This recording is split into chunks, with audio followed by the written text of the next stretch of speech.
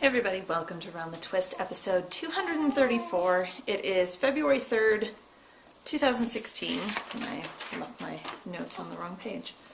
And Phoebe, if you're not quiet, you're gonna go away. She's next to me on the couch. So, after comments received last week that the lighting was so much better and everything, I'm kind of debating moving the show up here. To my disaster of a living room. So let's start off with that. Just a little housekeeping note. Let me know in the episode thread what you think. I realize, yes, the lighting is better up here. It's because I've got a giant sliding window, or a sliding glass door, and a giant picture window right there, bringing in lots of beautiful Colorado sunshine. And my other place, I'm down in a basement and I was dependent for whatever light would come bouncing down the escape hatch window well that we have. So yes, I get it, the lighting's better. I'm sorry. I was still working on it downstairs. I think we will eventually move back down there once I get this craft room / studio set up and get better lighting in there. But God only knows when that's going to be. So for now, here we are. Tell me how I'm doing with framing. Obviously, I'm sitting on my couch, one of my couches in my living room, slightly different than last week. I was on the couch over there. So just let me know what you think. It's weird for me to be sitting on like a comfy couch versus desk chair, so I don't know. I don't know how I'm guessing again on the framing thing, so please let me know. If you're watching it on the blog, it does kind of cut off this side, my right, just because of the way the blog is set up. So if you click over, once you're at the blog, if you actually click over to the YouTube channel, you'll see the full width. So if it looks like I'm positioned off to the right, I'm actually not. I actually am centered in the frame because I'm right in front of the camera. So housekeeping note over. Oh, it's a knitting show, right? Knitting and coffee.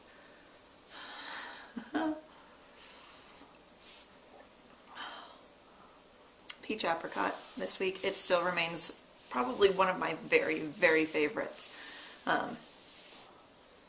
It's on my list that I order every time that I place a coffee order from San Marco.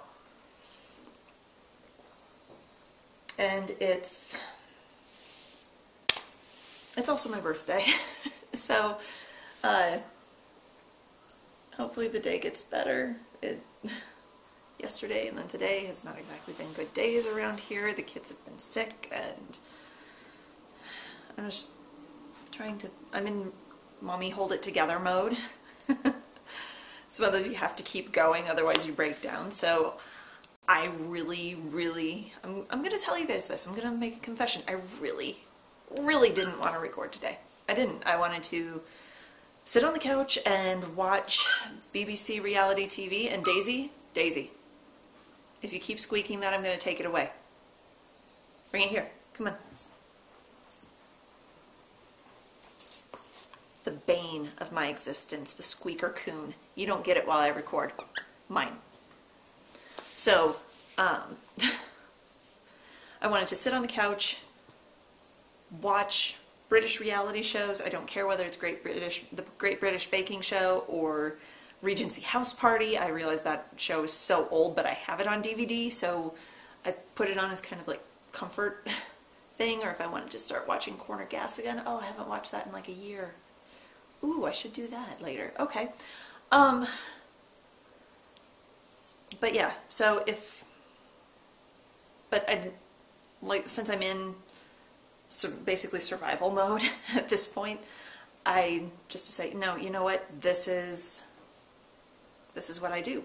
No matter what's going on, I record. Unless, like, I'm the one who's physically ill, I will be here. So, here I am. Yay. I'm 35 today. How did that happen? How did that happen? Anyway, more coffee. I'm rambling. I need more coffee. So first things first, in my Girl Cave bag, I have my special snowflake socks. Sock, singular, which you might notice a long stringer of yarn pulled out. That's because, like an idiot, who is also a mother of small children, I left my bag sitting on the couch the other day. I went in the kitchen, actually yesterday. This is where I'm hitting my mommy tolerance level. I was trying to make my birthday cake, and I had been out there and I was in the middle of separating eggs, and I hear quiet, which isn't unusual with the twins. They're actually fairly quiet children. But then I hear giggling from both of them, and that is unusual. I mean, sometimes one of them will giggle while they're playing with the dogs, but usually not both at once. And I came out, and they love zippers, and they know how to work zippers, so zippered bags are no longer safe, evidently. The bag was open, strung out kind of like this, and they were in the middle of a tug of war yanking yarn out of the sock blank. So, my special snowflake socks, I have quite a bit of yarn to knit onto them. Thank you, Gabe and Tara. Luckily, it's the lovely Gail's Art, her special secret sock blank, which is a 75-25 superwash merino and nylon. This was the December Club sock blank colorway, called Special Snowflake, and I love it. I love it muchly. So, I'm working on it. It's coming down. I think this big one marks the middle of the sock blank, if I remember right from when I started. There's little ones each end, and then this giant snowflake here is the middle. You're still not getting the coon back, Munchkin. I'm getting the bubsies mama face from a dog, yeah. So, I had just finished the gusset and was maybe like a round or two into the foot. So I've gotten an inch and a quarter done coming out the foot from where I finished the gusset. Not a whole lot. I haven't had a whole lot. I won't say I haven't had a whole lot of knitting time. I've had knitting time. I haven't had motivation. So it's like I sit down and I'll knit a row and then I'll get on Facebook. And then 20 minutes later I'll sit down, I'll knit a row, and then it's time to make the kids lunch. And then I'll sit down and I'll knit a row. And it's like, oh my gosh, this sock is taking forever. And it's really not. It's if I'd actually sit down when I actually have the time, when the kids are distracted by Mickey Mouse or something, then I'd actually probably be done with this first sock. But, oh well, it is what it is. So, I got an inch and a quarter done on the foot of a sock. I got a long ways to go since these are for me. My big size 11 feet. I'm knitting them up on US 1s, a 2.25 millimeter needle. I believe these are the Addi Lace Turbos, since they're the gold tipped, slightly pointier needles.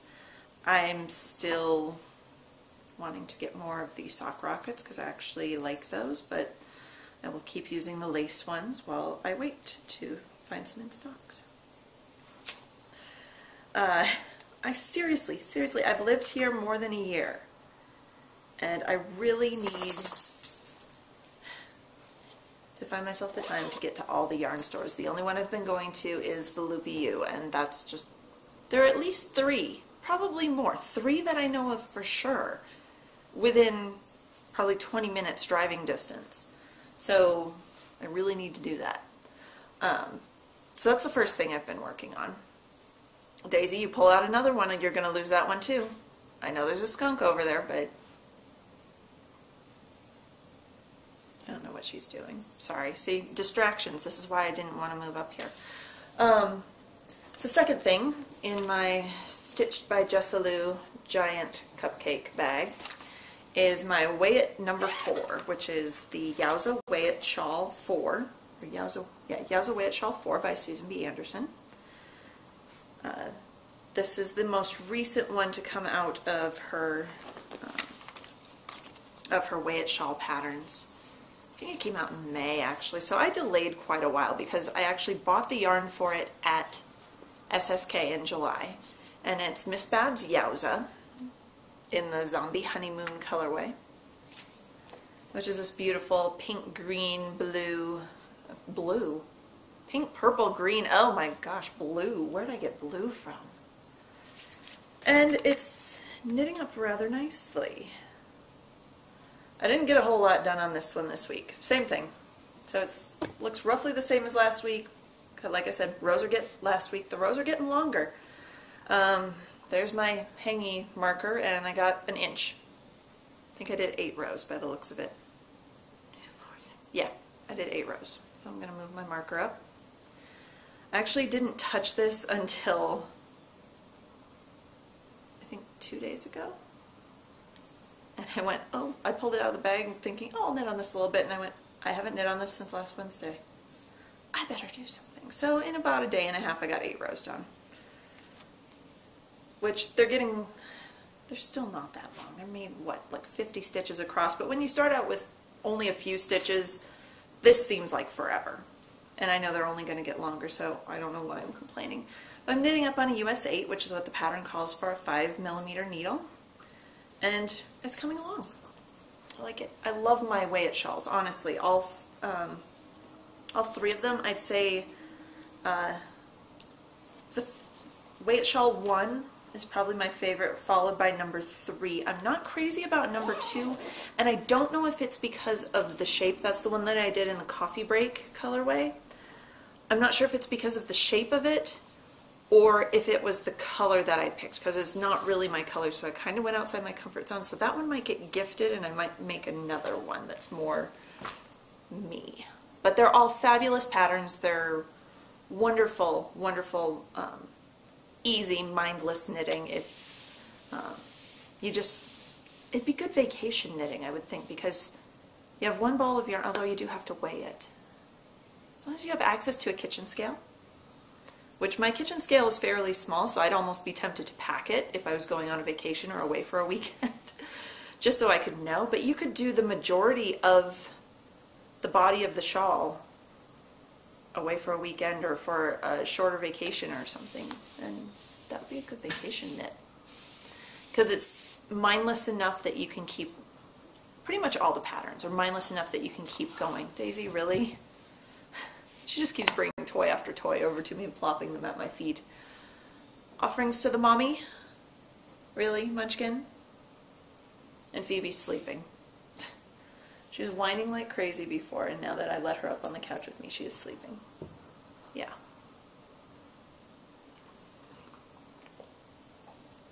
Okay, last thing on my needles, my hook, what have you. I started on February's Snowflakes 2 days ago, so Monday.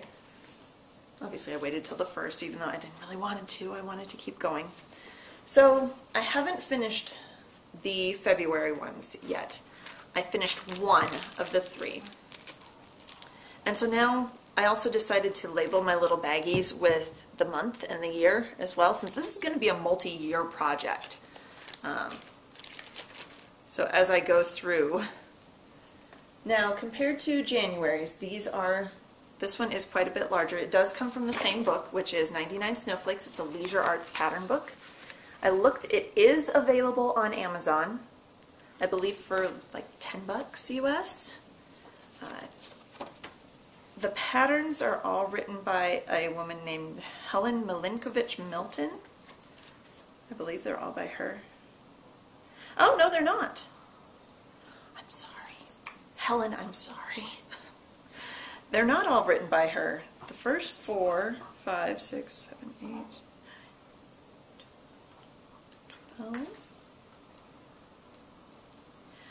There are designs by other ladies interspersed in here. There's a Faye Shelton. There's, let's see if I can find another one. Majority of the Anne Halliday, Patricia Christopherson, Anne Halliday again, Wilma Stash. There's a lot of women contributed to this book. So I did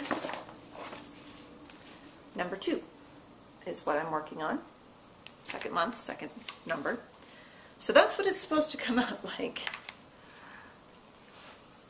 This is what mine came out like. And this is where I love, obviously I haven't woven in my ends yet. I could probably cut that first one though. My tail from the beginning. I still have to weave in my ending end, but this is an example of how blocking and starching something can make such a difference. Because, oh my gosh, these look so tatty. Like, tatty and awful. Like, not like I'm tatting, but like, they look bad. I hate to say that. They look ratty.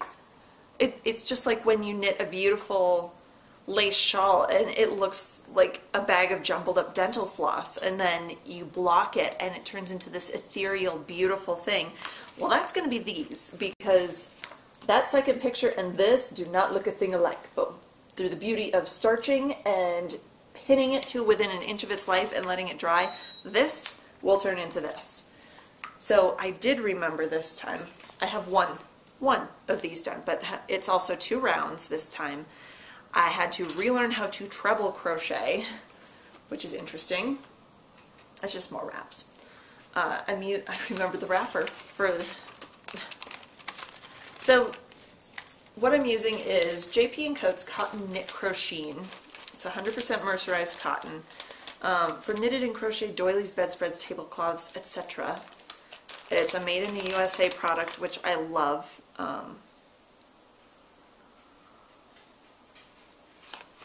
So there's the label. Heck if I know where it came from. I think my mom gave it to me. Don't believe I purchased this on my own, so I would assume you could still get it at Joann's or Hobby Lobby or Walmart, maybe.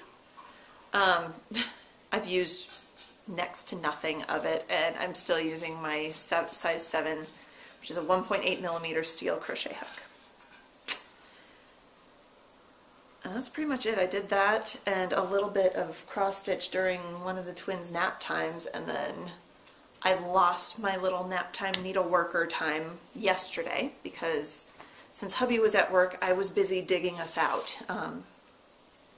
Since we were stuck here, since I let him take our crossover vehicle, so he'd be able to make it into work, because my car certainly wouldn't have made it through the neighborhood. They hadn't been through and plowed when he went. And we got about 18 inches where we live, so I went out and spent their entire nap time snow blowing and scooping and cleaning out where the plow had pushed all but like the last 4 feet back into our driveway.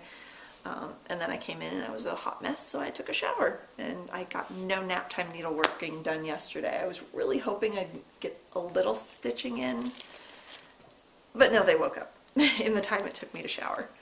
So snowflakes are coming. I still have 2 more of these February ones to do, and I'm just putting them in the little Ziploc snack bags and writing on them with a permanent marker for right now. That seems to be working. So that's it for what's on the needles so far. Next is Pokey Things. I have not worked on a very Merry Christmas town. Haven't spent much time downstairs between me working and the hubby working. We haven't been down in the basement. However, my upstairs nap time cross stitch has gotten quite a bit done this week. This is the Once Upon a Time sampler from Frosted Pumpkin Stitchery. This was their mystery stitch along thing that they did in 2014, which I purchased the kit. I think I purchased the kit. No, I just purchased the fabric from Picture This Plus, and then I raided my DMC thread stash that I've shown you guys before, and got all the colors, and the ones I didn't have I went out and bought. So I managed to finish the rest of May, which was Jack and the Beanstalk. I believe I had Jack's body, well, I think I had his face, body, the rest of the bean. I think I still had a little bit of the cow left, the eyes. I needed to finish the robin over here. And I think I did all this, like the little blue magic sparkles. I think that's everything that... Oh, and I filled in the windows because they're the same color as the magic sparkles, so yes. Started June, as you can see. The fairy tale for this month I'm working on, is Princess and the Pea. So I just started, and one day all I got was like the 2 little stars and the moon. And there's more stars, I just haven't put them in yet. I ran out of the length of thread that I was stitching with. I got the bed frame done, the candle flames, the pea, and I started on the bottom mattress, and that's as far as I got a couple days ago. after I finished, that was the day I did the first snowflake for February. So, sorry, I forgot to put my phone on silent. Make sure that's not going to go off again. There we go. So that's everything I've been stitching, and yeah, stitching, crocheting, knitting. I'm working on it. This week's been a little bit rough, as I said before. So, various and sundry, like I mentioned before, location change, yes, no, maybe. I don't know, what you think? I feel like I get on the couch and I start slumping, and I feel like the desk chair gives me a little bit better posture. But let me know. I mean, I know I probably need to adjust the height of the camera. I'm winging it this week with what I've got it propped up on. I didn't want to sit where I sat last week because that was really uncomfortable for me and actually kind of tweaked my back a little bit. And we can't be doing that. So, sorry, scratching the feathers. My old lady dog who sleeps all the time. Goober. Okay, so last thing that we have this week. Any questions? So I'm skipping back to ACP's questions that I skipped last week because there was a lot of stuff that I kind of needed to think about. So she had 4 separate she has a bullet pointed list.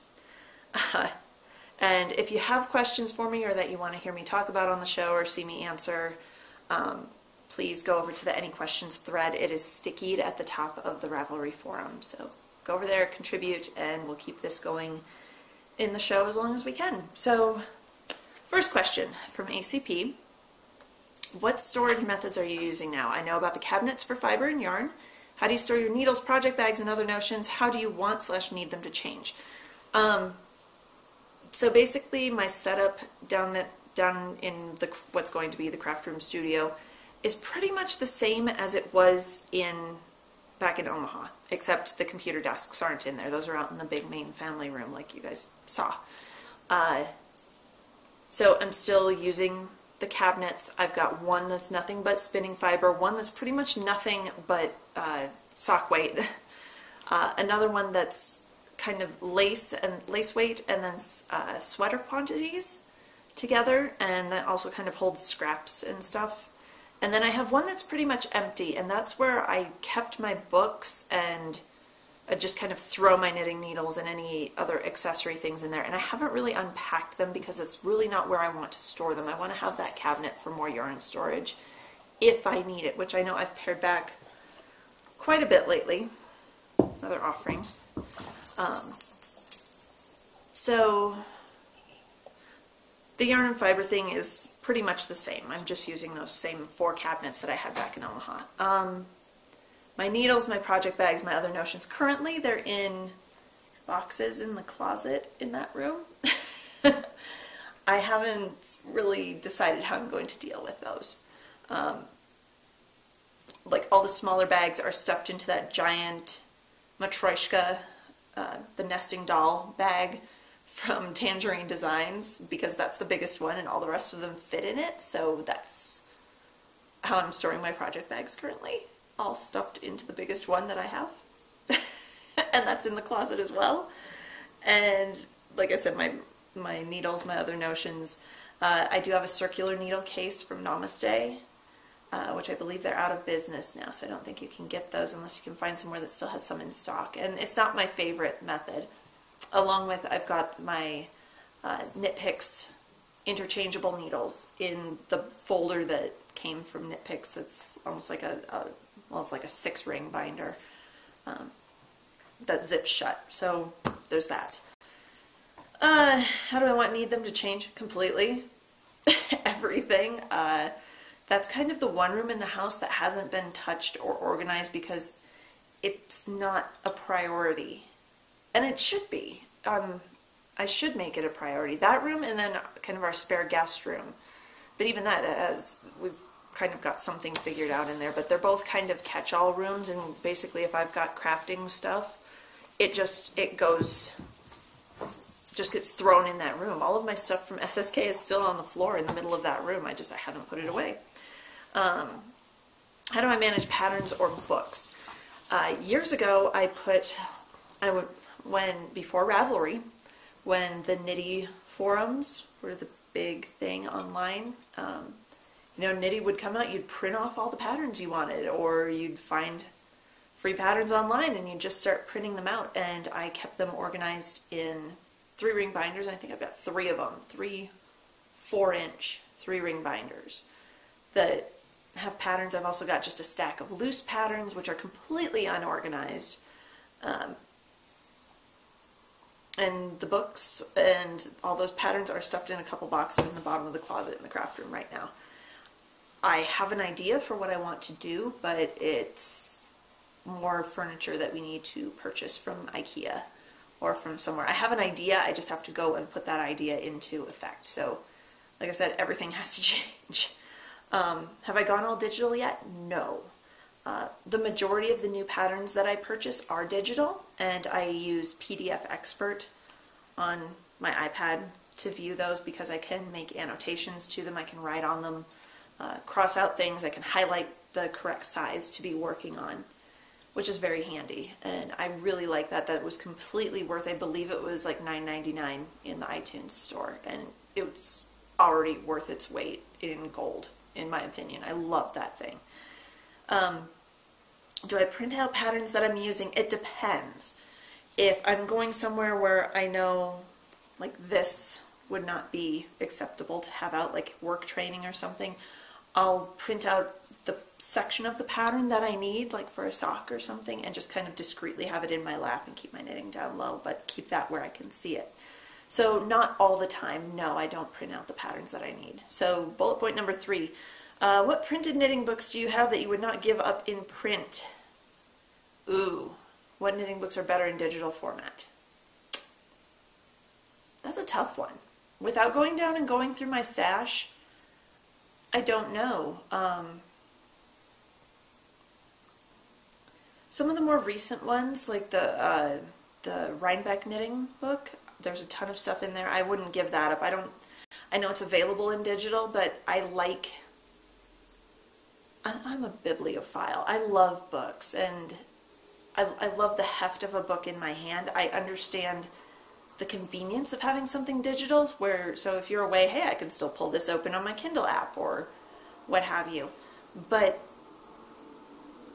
I don't know what I would say for what books would I not give up. I'll have to get back to you on that. What gadgets fascinate me? Knitting or cooking gadgets. What gadgets have lost their shine? Knitting gadgets, I don't know. That's another one that's kind of like, well, knitting's pretty basic. You need needles, you need yarn. I will say a lot of my stitch markers, especially ones that are dangly, that the danglies don't rotate that well, or they're on very stiff wire, the bit that hangs down so what's dangling doesn't swing, it kind of pokes out at you. I really don't care for those. So I don't use a whole lot of my stitch markers that I've collected over the years because of that. What ones fascinate me? Good yarn, good needles. I'm kind of the mindset, like, life's too short to use bad things. So I started off on Boy aluminum needles or Susan Bates aluminum needles. Ugh, I can't anymore. It's like the clickety-clack of them drives me nuts. I have a pair of acrylic Susan Bates needles that I used to use to knit cotton dishcloths on, and now they make my skin crawl. And they were fine when I started, but now it's like I've tasted the good stuff. I don't want to go back. It's kind of that thing. Cooking gadgets. I'm kind of like have the Alton Brown philosophy with cooking gadgets. If they're single purpose, there's no room for them in my kitchen. They have to be a multi-purpose tool, which is why one thing, and I actually brought it out from my kitchen to show you guys because this thing is awesome. My hubby got this for me for Christmas, and I believe he got it at Barnes & Noble. Is this thing? The brand is Prepara. Prepara.com. You can, oh, sorry, I'm covering the part that has it on. So I kind of pulled out and went, thank you. What is it? This is awesome. For me, I cook a lot, doing the freezer cooking, and someone has asked me to talk about the freezer cooking, which I'll do in a future one because I think this is dragging out a little bit. So I always need somewhere to put my recipes. The clear part flips up. There's little holes inside where this little thing goes in. Or I think I actually use the front one because this isn't that big. It's a cookbook holder. So you can take your cookbook, open to whatever your recipe is, and it sits on the counter for you. The plastic part is a little shield so any spatters don't hit your cookbook and mess it up. It swivels on a little rotating base. And then my favorite part, I love this because especially when I'm doing my freezer cooking, I tend to use my my measuring spoons up and then throw them in the sink, and then I'm going, I need like 6 tablespoons of something. Well, this has a little, again, multi-purpose pull-out thing at the bottom, so if I need 6 tablespoons, and I've already used both of my, because I have like 3 sets of measuring spoons, but I always use them all and get them dirty. So, okay, 3 tablespoons is 3/16, so that's 6/16, and I can, into whatever, figure it out. Or I need 4 tablespoons, but my tablespoon will do the 4. 4 tablespoons equals a 1/4 cup. Well, hey, my 1/4 cup measuring cup is still clean. Awesome, and I'll just use that instead. So, love it. He kind of just threw this in as a Christmas present. Was like, I didn't know if you'd like it. And I'm like, are you kidding me? That's like the best thing ever. And I used it on my last freezer cooking day, and it was wonderful because rather than taking up a full sheet of paper size, it only took, on my minuscule counter in my kitchen, it only took up like maybe like 8 square inches-ish. Inches squared. Yeah. So, yay. That's it, I think. Yeah. So mark that one done. Please go over to the thread over on Ravelry if you have any questions you'd like me to answer in future episodes.